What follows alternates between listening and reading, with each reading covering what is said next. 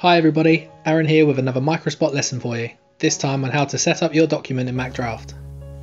When you first run MacDraft 6.2, you're greeted with a centered document built up of a single portrait A4 page. This is MacDraft's default drawing size and page setup. To change the paper size, go File, Page Setup. In here you can have your document format to any printer on your network. Select a particular page size, change orientation from portrait to landscape, or change the document scale. Let's look a little closer at paper size. Here you will see a long list of preset sizes, but if you look right at the bottom you will see Manage Custom Sizes. In here you can create your own document size. Hit the plus symbol and change the height and width, and then change the thickness of the bleeds or remove them completely. Once you're happy with your paper size, rename it and hit the OK button. To add more pages to your document, go to the menu bar and hit Layout and then Drawing Size.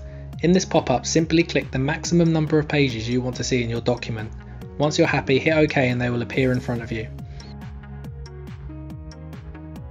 So now you know how to set up your document sizes in MacDraft. Thank you for watching, and I'll catch you again soon in the next Microspot lesson.